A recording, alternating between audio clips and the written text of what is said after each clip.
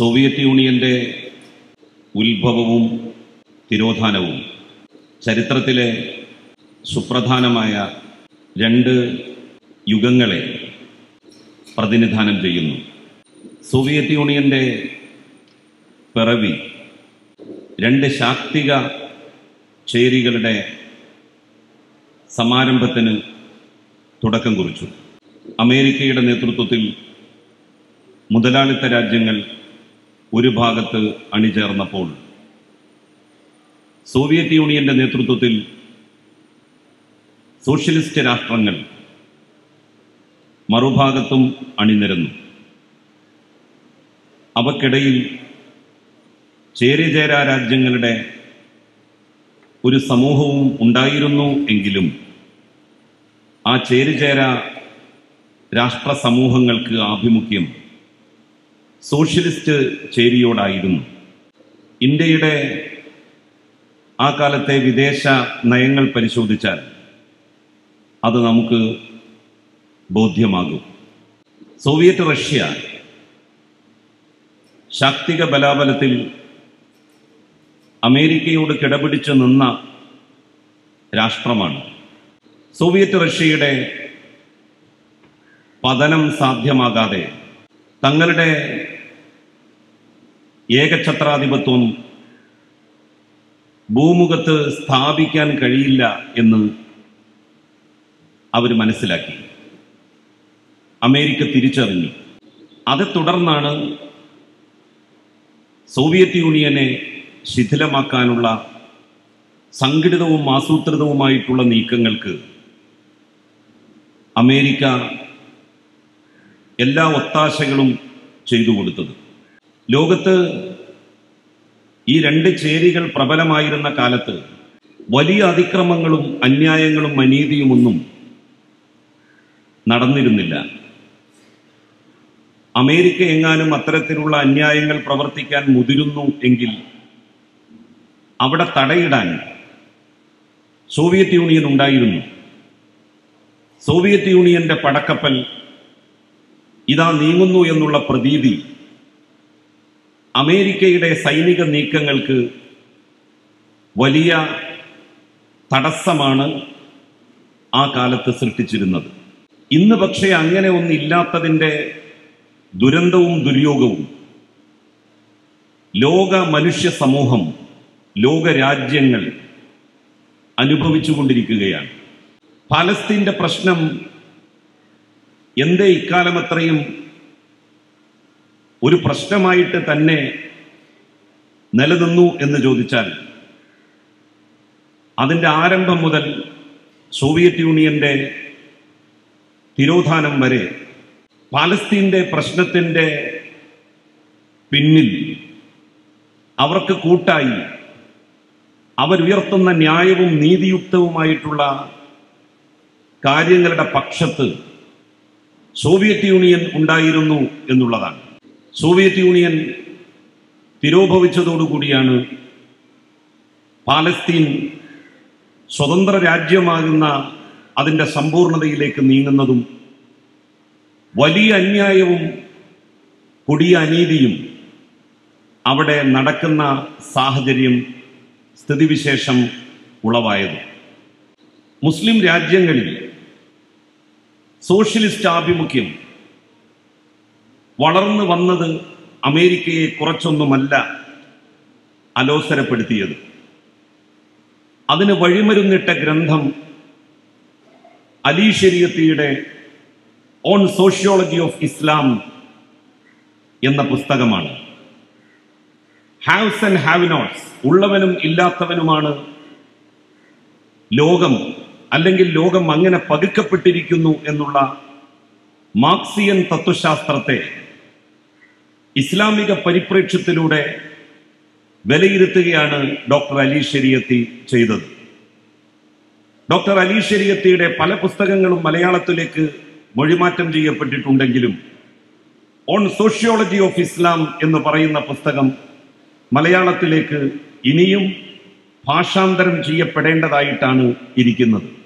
കമ്മ്യൂണിസവും ഇസ്ലാമും തമ്മിൽ ഒരു സംവാദം സാധ്യമാണ് എന്ന് ഡോക്ടർ അലി ശരീഅത്തി പ്രസ്തുത പുസ്തകത്തിൽ പറയുന്നുണ്ട്.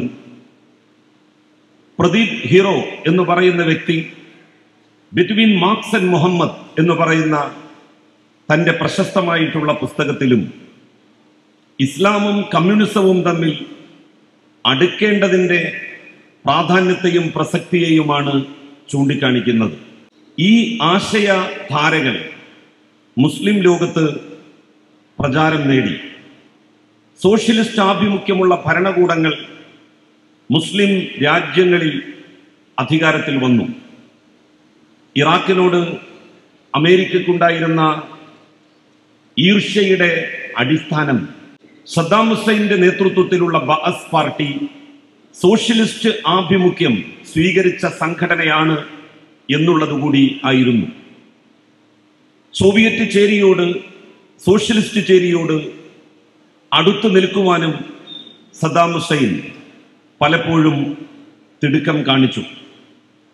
ആ സദ്ദാം ഹുസൈനെ എങ്ങനെയെങ്കിലും ഇല്ലാതാക്കുക എന്നുള്ളതായിരുന്നു അമേരിക്കയുടെ ലക്ഷ്യം. ആ ലക്ഷ്യപ്രാപ്തിക്ക് വേണ്ടിയിട്ടുള്ള കരുനീക്കങ്ങളാണ് പല ഘട്ടങ്ങളിലായി അവർ നടത്തിയത്. മുസ്ലിം രാജ്യങ്ങളിലെ സോഷ്യലിസ്റ്റ് ആഭിമുഖ്യത്തെ ദുർബലമാക്കാൻ മുസ്ലിം സമൂഹത്തിൽ തീവ്രവാദത്തിന്റെ വിത്ത് പാകിയത് യഥാർത്ഥത്തിൽ അമേരിക്കയാണ്. അഫ്ഗാനിസ്ഥാനിൽ നജീബുള്ള ഗവൺമെന്റിനെതിരായി താലിബാനിസത്തെ ഉയർത്തിക്കൊണ്ടുവരുന്നതിൽ അമേരിക്ക വഹിച്ച പങ്ക് സുവിദിതമാണ്. അഫ്ഗാനിസ്ഥാനിൽ നജീബുള്ള സർക്കാരിനെ അട്ടിമറിച്ചു. അവിടെ മതമൗലികവാദികളുടേതായിട്ടുള്ള ഒരു ഭരണ സംവിധാനത്തെ പ്രതിഷ്ഠിക്കുന്നതിൽ അമേരിക്ക ഒരു പരിധിവരെ വിജയം കണ്ടു. മുഹമ്മദ് ഗദ്ദാഫിയുടെ നേതൃത്വത്തിൽ ലിബിയ സോഷ്യലിസ്റ്റ് ആഭിമുഖ്യം പ്രഖ്യാപിച്ചുകൊണ്ട് മുന്നോട്ടു പോകുന്നത് ലോകം വളരെ സന്തോഷത്തോടും അഭിമാനത്തോടും കൂടിയാണ് ദർശിച്ചത്. കേണൽ ഗദ്ദാഫിയെ കൊന്നുകളയാൻ ആ രാജ്യത്ത് ഏറ്റവും കുപ്രസിദ്ധനായിട്ടുള്ള ജനപിന്തുണയില്ലാത്തയാളാണ് എന്ന് വരുത്തി തീർക്കാൻ അമേരിക്കൻ ശക്തികൾ കാണിച്ച താല്പര്യം നമുക്ക് മറക്കാൻ കഴിയുന്നതല്ല.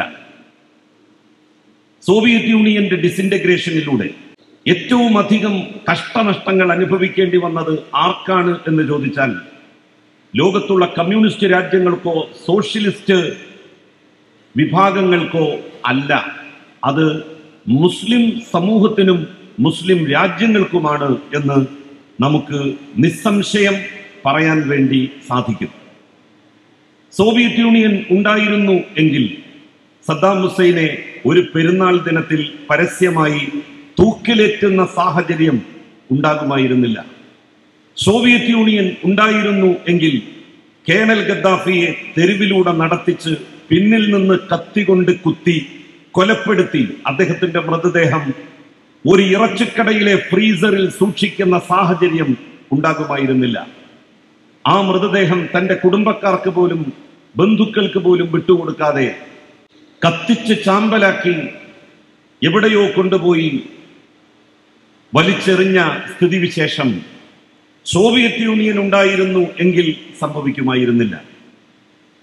യമനും സിറിയയും ഇന്ന് കാണുന്ന അവസ്ഥയിലേക്ക് പോകുന്ന സാഹചര്യം സോവിയറ്റ് യൂണിയൻ ഉണ്ടായിരുന്നു എങ്കിൽ ഒഴിവാക്കാമായിരുന്നു. സോവിയറ്റ് യൂണിയൻ ഇല്ല എന്നുള്ള തിരിച്ചറിവാണ് ലോകത്തുള്ള ആക്രമണകാരികൾക്ക്, സാമ്രാജ്യത്വ ശക്തികൾക്ക്, ഫാഷിസ്റ്റുകൾക്ക്, അർദ്ധ ഫാഷിസ്റ്റ് മനോഭാവം പേറിയിരുന്നവർക്ക് യഥാർത്ഥ ഫാഷിസത്തിലേക്ക് വഴി നടക്കാനുള്ള സാഹചര്യവും സ്ഥിതിയും ഉണ്ടാക്കിയത്. എങ്ങനെയാണ് അത് സംഭവിച്ചത്? നമുക്കറിയാം, ലോക ഫാഷിസം അതിൻ്റെ ഉഗ്രരൂപം കൊണ്ട് താണ്ഡവമാടുമ്പോൾ ഇന്ത്യയും അതിൽ നിന്ന് ഭിന്നമല്ലാതെ ആയി കഴിഞ്ഞിരിക്കുന്നു. ഇന്ത്യയിലെയും മുസ്ലിം തീവ്രവാദത്തിന്റെ ആവിർഭാവം, അതുപോലെ തന്നെ ബാബറി മസ്ജിദിന്റെ തകർച്ച, ഇതൊക്കെ തന്നെ സോവിയറ്റ് യൂണിയന്റെ ഡിസിന്റഗ്രേഷന് ശേഷമാണ് നടക്കുന്നത്. സോവിയറ്റ് യൂണിയൻ ഉണ്ടായിരുന്നു എങ്കിൽ ബാബറി മസ്ജിദ് തകർക്കപ്പെടുമായിരുന്നില്ല എന്ന് ഒരു ചരിത്ര വിദ്യാർത്ഥി പറഞ്ഞാൽ അതിനെ നമുക്ക് നിഷേധിക്കാൻ സാധിക്കില്ല. കാരണം സോവിയറ്റ് യൂണിയന്റെ തിരോധാനം തങ്ങൾക്ക് അനുകൂലമായ ഒരു ലോക സാഹചര്യം ഉണ്ടാക്കിയിരിക്കുന്നു എന്ന് ലോകത്തിലെ മുഴുവൻ രാജ്യങ്ങളിലെയും അർദ്ധ ഫാഷിസ്റ്റ് മനോഭാവം ഉൾക്കൊണ്ടവരിൽ സൃഷ്ടിച്ചു. ഇനി ലോകം ഞങ്ങളുടേതാണ്, ഞങ്ങൾ ചെയ്യുന്ന അക്രമ പ്രവർത്തനങ്ങൾക്ക് ചൂട്ടുപിടിക്കാൻ ഇനി ഒരു ശക്തിയേ ഉള്ളൂ ലോകത്ത്, ആ ശക്തി തങ്ങളെ സഹായിക്കും എന്നുള്ള ചിന്തയും മനോഭാവവുമാണ് ബാബറി മസ്ജിദിന്റെ തകർച്ചയിലേക്ക് വരെ എത്തിച്ചത്. ബാബറി മസ്ജിദ് രാമജന്മഭൂമി തർക്കം ആരംഭിക്കുന്നത് 1947 ഇന്ത്യക്ക് സ്വാതന്ത്ര്യം കിട്ടി അധികം വൈകാതെയാണ്. രാജ്യം വിഭജിക്കപ്പെട്ടതിന് ശേഷം മഹാത്മാഗാന്ധിയെ വെടിവെച്ച് കൊല്ലാൻ മാത്രം ശേഷിയും ശക്തിയും ഉണ്ടായിരുന്ന ഇന്ത്യൻ ഫാഷിസ്റ്റുകൾക്ക് പക്ഷേ ബാബറി മസ്ജിദ് തകർക്കാൻ അന്ന് എന്തുകൊണ്ട് തോന്നിയില്ല? അന്ന് എന്തുകൊണ്ട് അവർ തങ്ങൾ അത്രമാത്രം ശക്തി തങ്ങൾക്കുണ്ട് എന്ന് വിചാരിച്ചില്ല?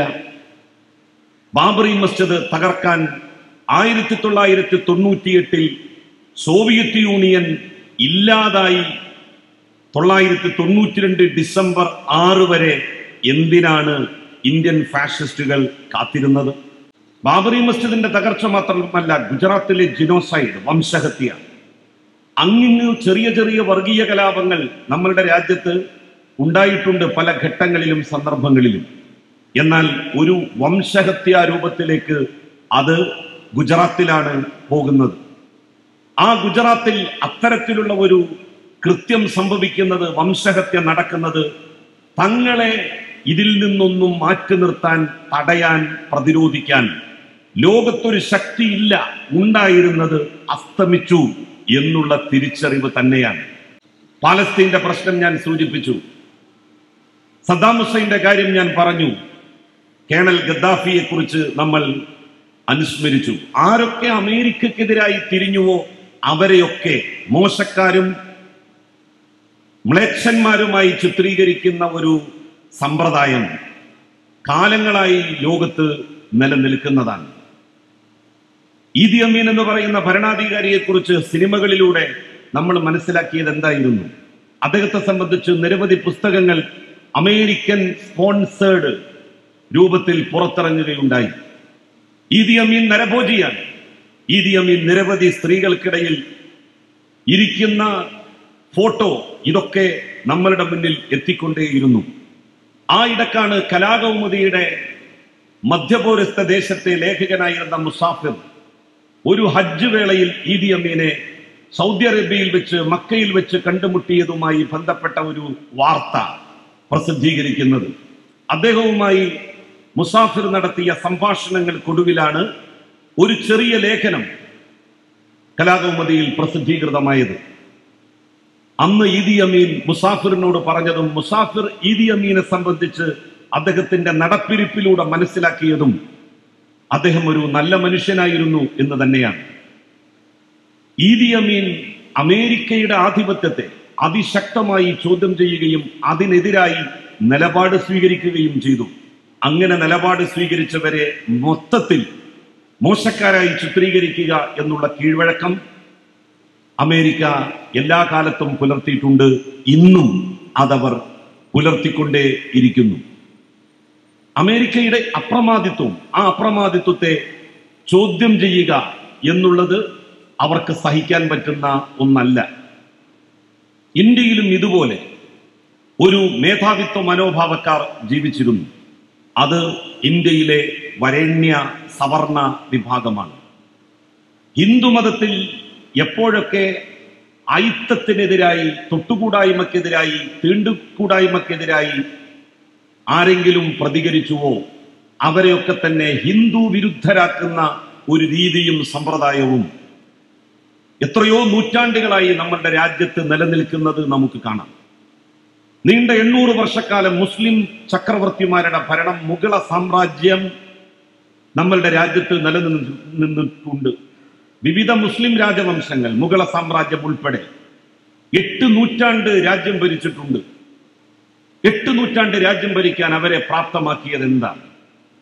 മഹാഭൂരിപക്ഷം ഹിന്ദുമത വിശ്വാസികളായിരുന്നിട്ടും എങ്ങനെയാണ് 8 നൂറ്റാണ്ട് മുഗള ചക്രവർത്തിമാർ അല്ലെങ്കിൽ മുസ്ലിം രാജാക്കന്മാർ, അവരിൽ വലിയ ഒരു കാലയളവ് മുഗളന്മാരാണ് ഭരണം നടത്തിയത് എന്നുള്ളത് കൊണ്ടാണ് ഞാൻ അക്കാര്യം സൂചിപ്പിക്കുന്നത്. ഓരോ മുഗള ചക്രവർത്തിയും അവരുടെ മക്കളോട് പറഞ്ഞിരുന്നത്, ഇന്ത്യയിലെ ഭൂരിപക്ഷ മതസമുദായമായ ഹിന്ദുമതത്തിന്റെ മതപരമായിട്ടുള്ള വികാരങ്ങളെ വ്രണപ്പെടുത്തുന്ന ഒന്നും നിങ്ങളുടെ ഭാഗത്ത് നിന്ന് ഉണ്ടാവരുത് എന്നുള്ളതായിരുന്നു. മുഗള ചക്രവർത്തിമാർ ഒരു ഘട്ടത്തിലും സാമൂഹ്യ നവോത്ഥാനത്തിന്റെ ഭാഗമായിട്ടുള്ള കാര്യങ്ങളിൽ പോലും ഇടപെടലുകൾ നടത്തിയില്ല. ജാതി ആചാരത്തെ മുസ്ലിം രാജാക്കന്മാർ എതിർത്തില്ല. അവരതിനോട് വിയോജിച്ചു വ്യക്തിപരമായി എങ്കിലും അതിനെതിരായി നിയമനിർമ്മാണത്തിന് മുഗള രാജാക്കന്മാർ തയ്യാറായില്ല, അല്ലെങ്കിൽ മുസ്ലിം രാജാക്കന്മാർ തയ്യാറായില്ല. വിശ്വാസപരമായ കാര്യങ്ങളിൽ ഒരു നിലക്കും ബന്ധപ്പെടുന്നു എന്ന് ദുർവ്യാഖ്യാനിക്കാനുള്ള ഒരു സന്ദർഭവും സാഹചര്യവും അവരുണ്ടാക്കിയില്ല.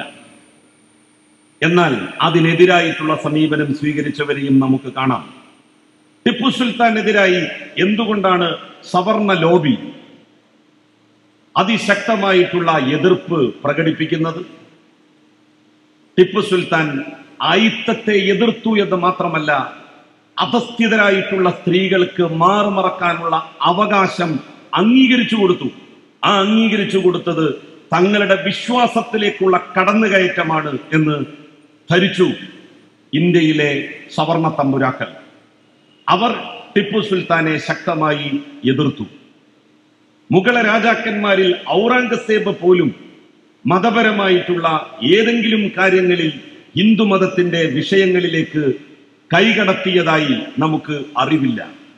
പിൽക്കാലത്ത് ഔറംഗസേബിനെ മതഭ്രാന്തൻ എന്നൊക്കെ ചിത്രീകരിച്ചെങ്കിലും ഇന്ത്യ ചരിത്രത്തിൽ ഏറ്റവും അധികം കാലം ഭരിച്ച ഭരണകർത്താവ് ഔറംഗസേബാണ് എന്നുള്ളതാണ് ചരിത്ര വസ്തുത.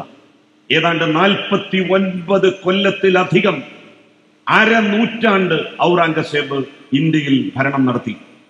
ഇന്ത്യയിലെ മഹാഭൂരിപക്ഷം അന്നും വന്നിരുന്ന ഹിന്ദുമത വിശ്വാസികൾക്കെതിരായി അദ്ദേഹം എന്തെങ്കിലും നിലപാട് സ്വീകരിച്ചിരുന്നു എങ്കിൽ അരനൂറ്റാണ്ട് ഭരിക്കാനുള്ള സാഹചര്യം അദ്ദേഹത്തിന് ലഭിക്കുമായിരുന്നോ?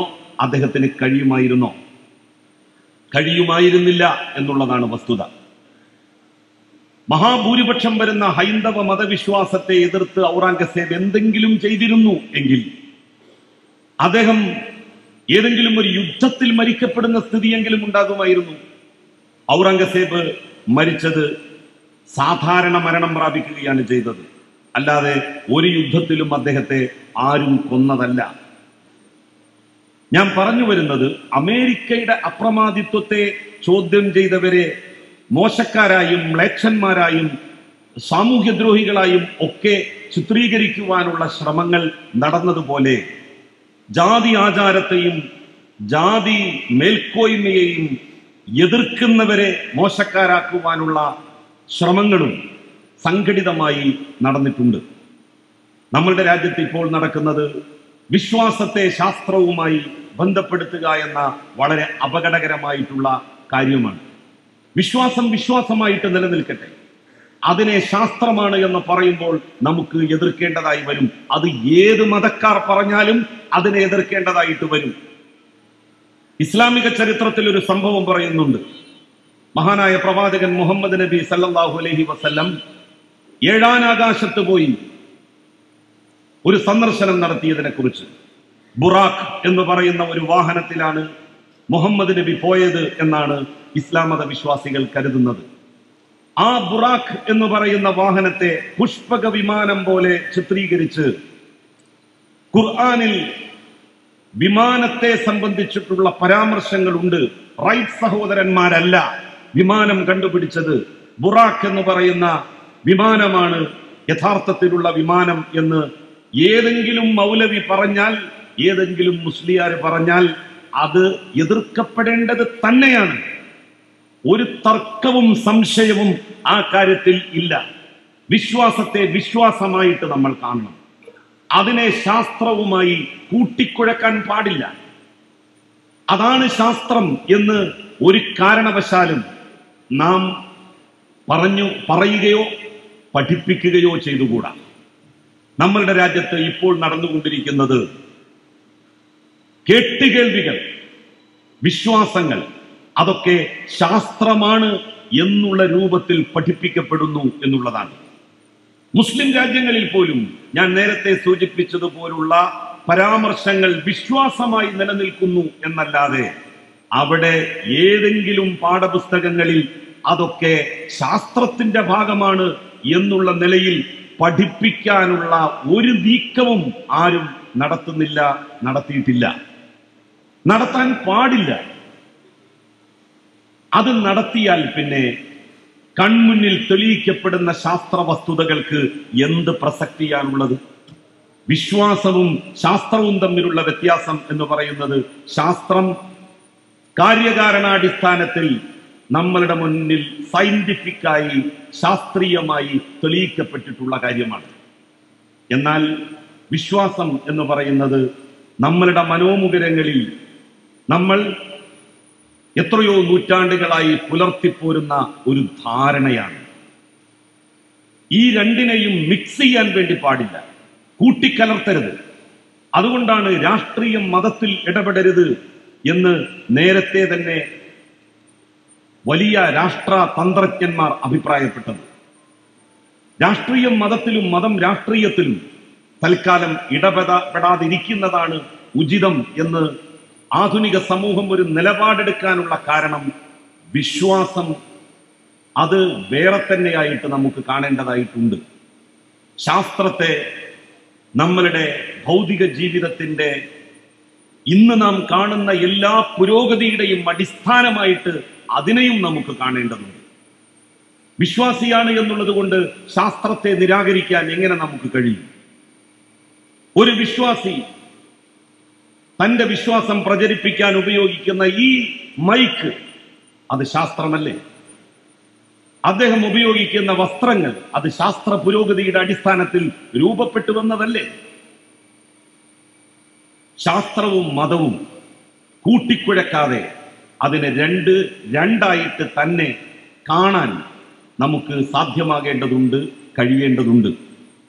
അങ്ങനെ പോയാൽ മാത്രമേ ആധുനിക സമൂഹത്തിന് മുന്നോട്ടു പോകാൻ കഴിയുകയുള്ളൂ.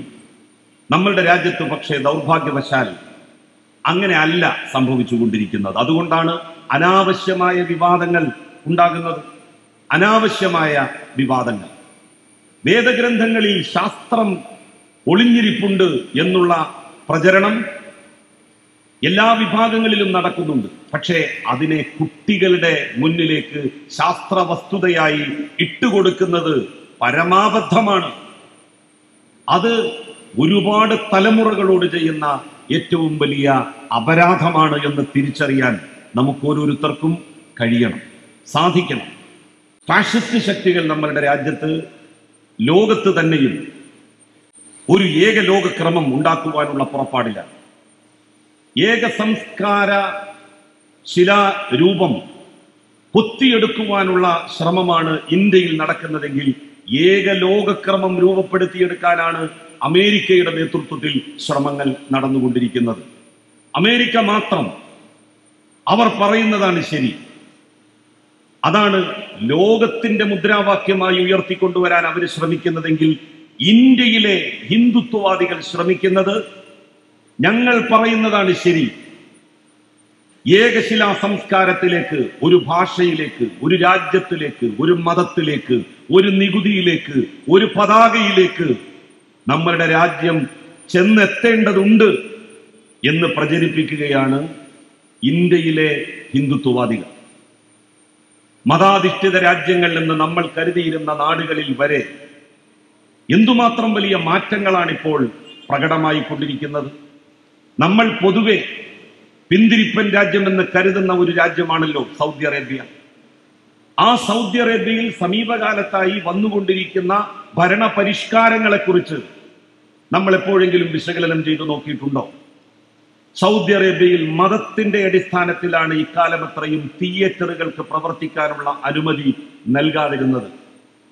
സിനിമ ഹറാമാണ്, മതനിഷിദ്ധമാണ് എന്നതിന്റെ അടിസ്ഥാനത്തിലാണ് സിനിമാ ഹാളുകൾ, തിയേറ്ററുകൾ സൗദി അറേബ്യയിൽ ഇക്കാലം അത്രയും പ്രവർത്തിക്കാതിരുന്നത്. എന്നാൽ അതിന് മതവുമായി ബന്ധമില്ലായിരുന്നു എന്നതിന്റെ വ്യക്തമായ തെളിവല്ലേ സമീപകാലത്ത് സൗദി അറേബ്യ തിയേറ്ററുകൾ ആരംഭിക്കാൻ വേണ്ടി തീരുമാനിച്ചത് വ്യക്തമാക്കുന്നത്? ഇന്ന് മലയാളക്കരയിൽ റിലീസാകുന്ന ഒരു സിനിമ സൗദി അറേബ്യയിലെ ഏറ്റവും അധികം മലയാളികൾ അധിവസിക്കുന്ന രാജ്യമായിട്ടുള്ള, പ്രവാസികളായി താമസിക്കുന്ന രാജ്യമായിട്ടുള്ള സൗദി അറേബ്യയിൽ പ്രദർശിപ്പിക്കാൻ കഴിയും. സിനിമാ ഹാളുകൾ വേണ്ട എന്ന് തീരുമാനിച്ചിരുന്ന രാജ്യം സിനിമാ ഹാളുകൾ അവരുടെ രാജ്യത്ത് ആരംഭിച്ചു. മതാധിഷ്ഠിതം എന്ന് നമ്മൾ കരുതിയിരുന്ന, പിന്തിരിപ്പന്മാരെന്ന് നമ്മൾ വിശ്വസിച്ചിരുന്ന രാജ്യങ്ങളും സമൂഹങ്ങളും വരെ സ്വാതന്ത്ര്യത്തിന്റെ ശുദ്ധമായി ശ്വസിക്കുവാൻ വാതിലുകൾ മലർക്കെ തുറന്നിടുന്ന ഒരു കാലത്തിലൂടെയാണ് നമ്മൾ പോയിക്കൊണ്ടിരിക്കുന്നത്. സൗദി അറേബ്യയിൽ ഇക്കാലം സ്ത്രീകൾക്ക് ഡ്രൈവിംഗ് ലൈസൻസിന് അപേക്ഷിക്കാൻ കഴിയുമായിരുന്നില്ല. സൗദി അറേബ്യ ആ നിയമം വലിച്ചു ദൂരെ എറിഞ്ഞു. ഇന്ന് സൗദി അറേബ്യയിൽ സ്ത്രീകൾക്ക് ഡ്രൈവിംഗ് ലൈസൻസിന് അപേക്ഷിക്കാൻ സാധിക്കും. ആയിരക്കണക്കിന് സ്ത്രീകളാണ് അവിടെ ഡ്രൈവർമാരായിട്ട് വന്നത്. സൗദി അറേബ്യ ഇന്നോളം ഒരു വനിതയെ അവരുടെ രാജ്യത്തിന്റെ പ്രതിനിധിയായി ലോകത്ത് ഒരു രാജ്യത്തും നിയോഗിച്ചിട്ടുണ്ടായിരുന്നില്ല. എന്നാൽ റീത്ത ബിൻത്ത് രാജകുമാരിയെ ആദ്യമായി സൗദി അറേബ്യ അമേരിക്കയിലെ അവരുടെ അംബാസഡറായിട്ട് നിയമിച്ചത് നമ്മൾ കണ്ടു. ലോകത്തിന്റെ എല്ലാ ഭാഗങ്ങളിൽ നിന്നും സ്ത്രീകളും പുരുഷന്മാരും ഹജ്ജിന് പോകും മക്കയിലേക്ക്, സൗദി അറേബ്യയിലേക്ക്. ഇന്നോളം കഴിഞ്ഞ 3 കൊല്ലം മുമ്പ് വരെ സ്ത്രീകൾക്ക് ഹജ്ജിന് പോകണമെങ്കിൽ രക്തബന്ധത്തിൽപ്പെട്ട ഒരു പുരുഷന്റെ സാന്നിധ്യം കൂടെ ഉണ്ടാവണമായിരുന്നു. ആ നിയമം വലിച്ച് കീറി ദൂരെ എറിഞ്ഞു സൗദി അറേബ്യ. 4 സ്ത്രീകൾ ഒരുമിച്ച് ഹജ്ജിന് അപേക്ഷിച്ചാൽ ഒരു പുരുഷന്റെയും സാന്നിധ്യം ഇല്ലാതെ സൗദി അറേബ്യയിലേക്ക്, മക്കയിലേക്ക്, ലോകത്തിന്റെ എല്ലാ ദിക്കുകളിൽ നിന്നും സ്ത്രീകൾക്ക് ഹജ്ജിന് പോകാൻ കഴിയുന്ന സാഹചര്യം ആ നാട്ടിൽ ഉണ്ടായി. മതാധിഷ്ഠിതം എന്ന് നമ്മൾ കരുതിയിരുന്ന രാജ്യങ്ങൾ സ്വാതന്ത്ര്യത്തിന്റെ ശുദ്ധമായി ശ്വസിക്കാൻ വേണ്ടിയിട്ടുള്ള നീക്കങ്ങൾ, സമീപനങ്ങൾ നടത്തുമ്പോൾ നമ്മളുടെ രാജ്യം കൂടുതൽ കൂടുതൽ അതിസങ്കുചിതത്വത്തിലേക്ക് നീങ്ങിക്കൊണ്ടിരിക്കുന്ന കാഴ്ചയാണ് നാം കണ്ടുകൊണ്ടിരിക്കുന്നത്. ഇത് സൗദി അറേബ്യയിൽ മാത്രമല്ല. ഇറാനാണ് മറ്റൊരു മതാധിഷ്ഠിത രാജ്യം എന്ന് നമുക്ക് പറയാൻ വേണ്ടി കഴിയുക. ലോകത്തിലെ ഏറ്റവും നല്ല സിനിമകൾ നിർമ്മിക്കപ്പെടുന്ന നാടുകളിൽ ഒന്ന് ഇറാനാണ്. ഇറാനിൽ നിന്ന് ഓരോ വർഷവും വന്നുകൊണ്ടിരിക്കുന്ന സിനിമകളുടെ കലാമൂല്യത്തെ സംബന്ധിച്ച് പലരും സംസാരിക്കുന്നത് നമ്മൾ സിനിമാ വേദികളിൽ തന്നെ കേട്ടിട്ടുണ്ടാകും. മാജിദ് മജീദിയെ പോലെയുള്ള നിരവധി സംവിധായകന്മാർ ഇറാനിൽ നിന്ന് ആ രാജ്യത്തിന്റെ യശസ് ലോകത്തോളം ഉയർത്തിയിട്ടുണ്ട്. ഒരു ഹിന്ദു പൗരൻ പോലും ഇല്ലാത്ത UAE-യിലാണ് ലോകത്തിലെ ഏറ്റവും വലിയ ക്ഷേത്രങ്ങളിൽ ഒന്നിന്റെ നിർമ്മാണം പുരോഗമിച്ചുകൊണ്ടിരിക്കുന്നത്. ലോകത്തിലെ ഏറ്റവും വലിയ ക്ഷേത്രങ്ങളിൽ ഒന്ന് നിർമ്മിക്കപ്പെട്ടുകൊണ്ടിരിക്കുന്നത് UAE-യിലാണ്. അവിടെയാകട്ടെ ഒരു ഹിന്ദു പൗരൻ പോലും ഇല്ല. ബാബറി മസ്ജിദ് തകർത്ത അതേ ആളുകൾ, ഗ്യാൻ വാപ്പി മസ്ജിദിനുമേൽ അവകാശവാദം ഉന്നയിക്കുന്ന അതേ ആളുകൾ, മധുരയിലെ ഈദ്ഗാഹിനുമേൽ അവകാശവാദം ഉന്നയിച്ച് അത് സ്വന്തമാക്കുവാൻ വേണ്ടി ശ്രമിക്കുന്ന ആളുകൾക്ക് കൂട്ടുനിൽക്കുന്ന ഇന്ത്യയുടെ പ്രധാനമന്ത്രി നരേന്ദ്രമോദി സമീപകാലത്താണ് UAE സന്ദർശന വേളയിൽ അവിടുത്തെ സുൽത്താനോട് പറഞ്ഞത്, അവിടുത്തെ രാജാവിനോട് പറഞ്ഞത്, ഒരു ക്ഷേത്രം പണിയാനുള്ള സ്ഥലം ഇവിടെ ഞങ്ങൾക്ക് അനുവദിക്കണം എന്ന്. എത്ര സ്ഥലം വേണമെന്ന് ചോദിച്ചു. 10 ഏക്കർ സ്ഥലം വേണമെന്ന് പറഞ്ഞു. ആ 10 ഏക്കർ സ്ഥലം അപ്പോൾ തന്നെ പതിച്ചു നൽകി. അതിന്റെ ഭൂമി പൂജ നടന്നു. അവിടെ ഇപ്പോൾ ക്ഷേത്രത്തിന്റെ നിർമ്മാണം പുരോഗമിച്ചുകൊണ്ടിരിക്കുകയാണ്.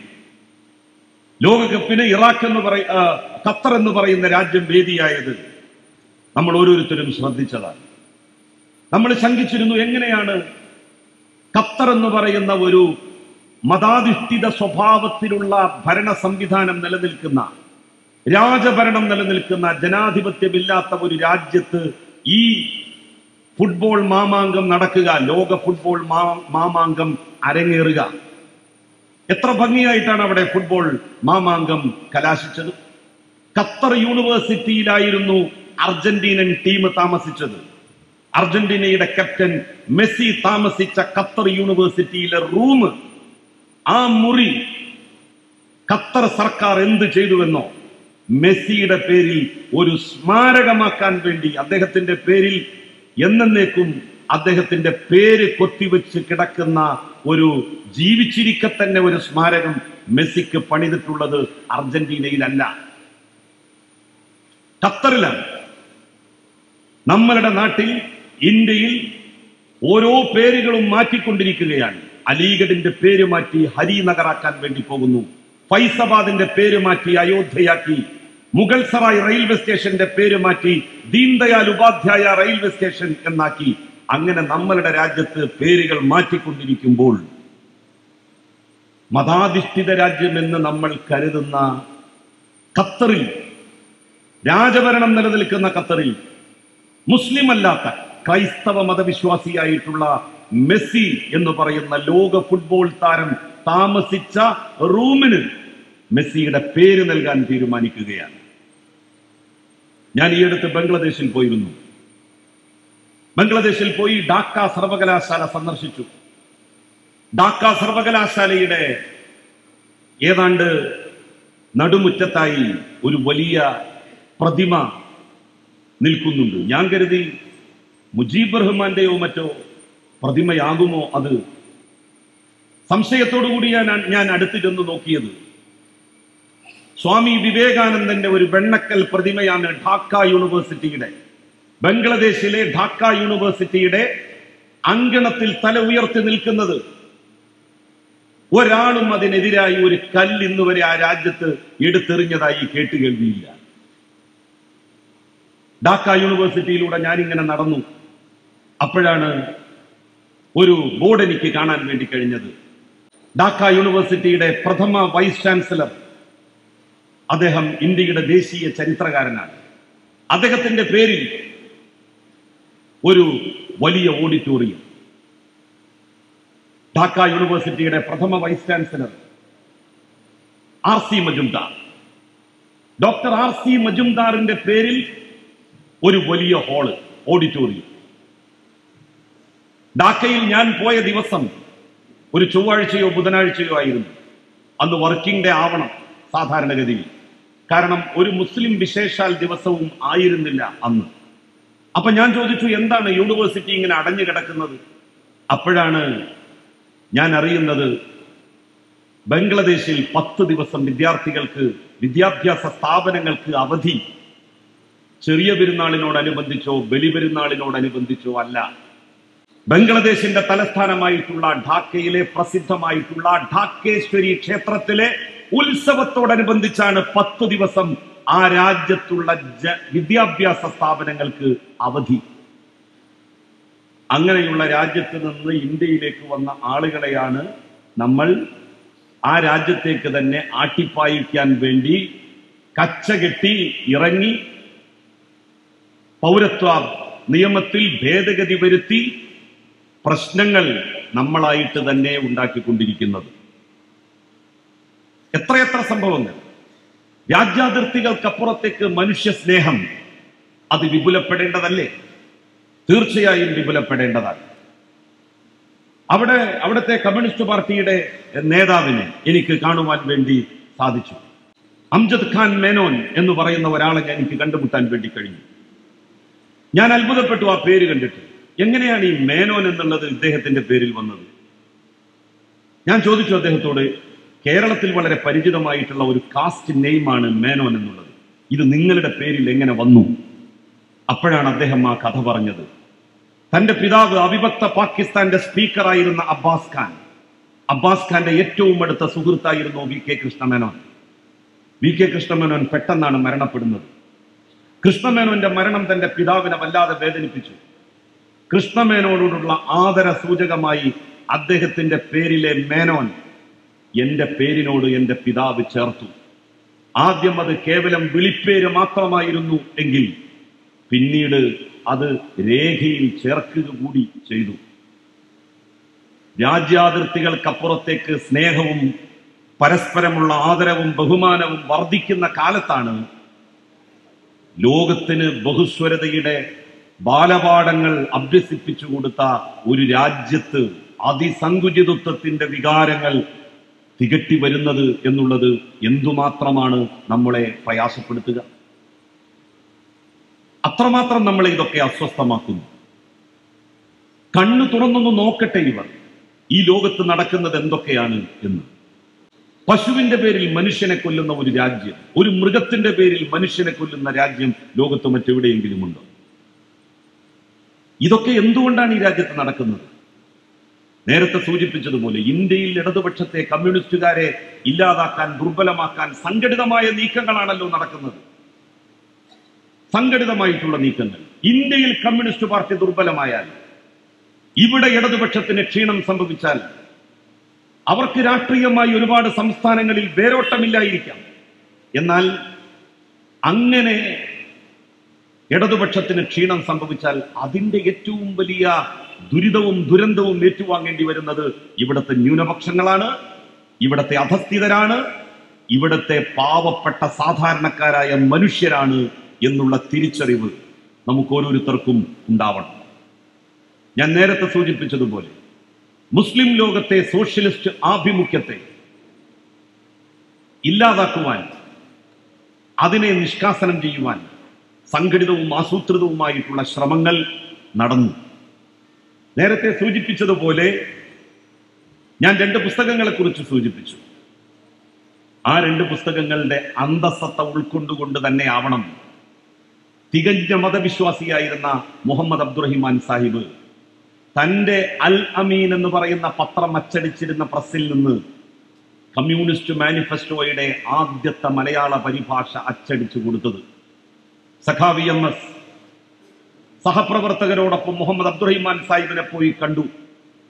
പല പത്ര ഉടമകളോടും സഖാവി MS അന്വേഷിച്ചിട്ടുണ്ടാവണം, ചോദിച്ചിട്ടുണ്ടാവണം, ഇതൊന്ന് അച്ചടിച്ചു തരുമോ എന്ന്. എല്ലാവരും നിരോധനം ഭയന്ന്, കണ്ടുകെട്ടുന്നത് ഭയന്ന് അതിന് മുതിർന്നില്ല. എന്നാൽ മുഹമ്മദ് അബ്ദുറഹിമാൻ സാഹിബ് എന്ന തികഞ്ഞ മതവിശ്വാസി കമ്മ്യൂണിസ്റ്റ് മാനിഫെസ്റ്റോയുടെ ആദ്യത്തെ മലയാള പരിഭാഷ അച്ചടിക്കുവാനുള്ള അവസരം ഒരുക്കി കൊടുത്തു. മറ്റൊന്നുകൂടി കേൾക്കണം. കാറൽ മാർക്സിന്റെ ജീവചരിത്രം മലയാളത്തിലേക്ക് മൊഴിമാറ്റം നടത്തി സ്വദേശാഭിമാനി രാമകൃഷ്ണപിള്ള. സ്വദേശാഭിമാനി എഴുതിയിട്ടുള്ള ആ പുസ്തകം എവിടെ നിന്ന് അച്ചടിക്കണം എന്നുള്ളതിനെ സംബന്ധിച്ച് അദ്ദേഹത്തിന് ഒരു സന്ദേഹമുണ്ടായിരുന്നു. പലരോടും ചോദിച്ചു. അവരൊക്കെ നിരോധനം ഭയന്ന്, ബ്രിട്ടീഷ് നിരോധനം ഭയന്ന്, അല്ലെങ്കിൽ രാജാക്കന്മാരുടെ നിരോധനം ഭയന്ന് അതിന് മുതിർന്നില്ല. എന്നാൽ വക്കം അബ്ദുൽ ഖാദർ മൗലവിയോട് സ്വദേശാഭിമാനി തന്റെ ഈ ആഗ്രഹം ഉണർത്തി. സ്വദേശാഭിമാനി രാമകൃഷ്ണപിള്ളയുടെ ആ ആഗ്രഹം സഫലമാക്കി കൊടുത്തു. കാറൽ മാർക്സിനെ സംബന്ധിക്കുന്ന ആദ്യത്തെ പുസ്തകം ജീവചരിത്രം മലയാളത്തിലേക്ക് മൊഴിമാറ്റം നടത്തി പ്രസിദ്ധീകരിച്ചത് വക്കം അബ്ദുൽ ഖാദർ മൗലവി എന്ന് പറയുന്ന തികഞ്ഞ മതവിശ്വാസിയുടെ ഒരു പ്രസ്സിൽ നിന്നാണ്. നേരത്തെ ഞാൻ സൂചിപ്പിച്ച മുസ്ലിങ്ങൾക്കിടയിലെ സോഷ്യലിസ്റ്റ് ആഭിമുഖ്യം, ആ ആഭിമുഖ്യത്തെ തടയിടാനാണ് അത്തരം രാജ്യങ്ങളെയും രാഷ്ട്ര നേതാക്കളെയും അമേരിക്ക ഉന്നം വെച്ചതെങ്കിൽ കേരളത്തിലും അതിനുള്ള ശ്രമങ്ങളാണ് ഫാഷിസ്റ്റുകളും വലതുപക്ഷ രാഷ്ട്രീയക്കാരും ഒരുപോലെ നടത്തുന്നത് എന്നുള്ള എന്റെ വിനീതമായ അഭിപ്രായം നിങ്ങൾ സമക്ഷം രേഖപ്പെടുത്തിക്കൊണ്ട് ഞാൻ എന്റെ വാക്കുകൾ അവസാനിപ്പിക്കുന്നു. നന്ദി, നമസ്കാരം.